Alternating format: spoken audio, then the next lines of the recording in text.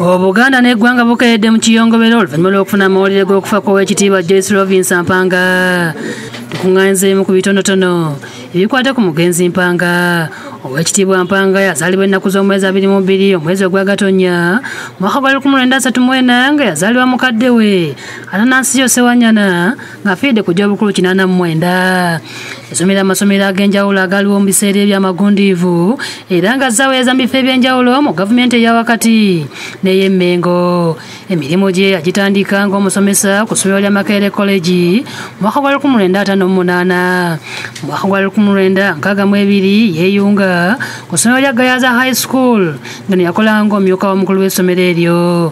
Ng'ali Makerere gavana yamulonda okubeera ku lukiiko olwa Uganda Legislative Council okukiikirira abakyala mu mwaka gwa 1960. Kyokka mu mwaka gwa 1966 kitaawe yali omu ku battibwa mu lubiri amagye bwe gaalumba era bw'atyo yasalawo okugenda mu buwaŋŋanguse e Bungereza. Yabeera e Bungereza yasomesaako mu ssomero ly'abaana bato erimanyiddwa nga Elementary School. Mu mwaka gwa 1972 yakomawo mu Uganda. Yaddamu okuweereza mu bifo eby'enjawulo nga yaliko minisita y'ebyenjigiriza eyisookerwako wakati wa 1989 ne 1992. Yaliko minisita w'ensonga z'okukulaakulanya abakyala wakati w'omwaka ogwa 1988 ne 1989.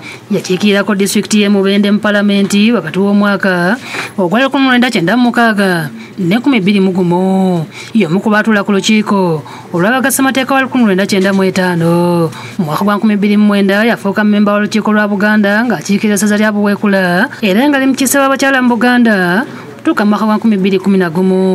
Mu mwaka gwa 2020 Oweekitiibwa Mpanga yawaayo oko ne tonowana ku puroguramu ya Senior Citizen yabeera ku Urban TV. Enyumiza owana engeri gye yayagala okubeeramu omusawo ku ddala lya Nansi wabula nga kino yakikyusa n'afuuka omusomesa oluvannyuma lw'okufuna okuwabulwa.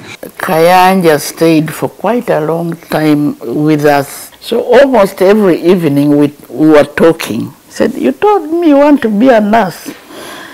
And I said, "Yes. I think you better change and become a teacher."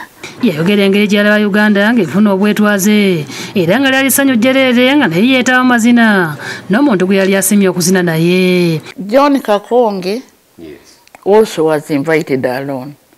N'agenda to object.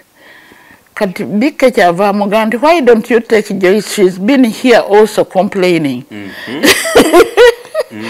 So he came and asked me, can we pair up and go together? So to the independence dance I went with John Kakonge. Yanyumyamuko ku byali ku mbaga ya Apollo Milton Obote ne Mama Millie Obote. It was a very big event of the year. They went to Namirembe like all other people did. They were wedded by the bishop. We had a reception again in the stadium, Lugogo Indoor Stadium. Yes. Yeah. Oweekitiibwa Mpanga ye nnyina Oweekitiibwa Daudi Mpanga minisita y'ebyettaka Mmengo era yali ssaabawolereza w'Obwakabaka.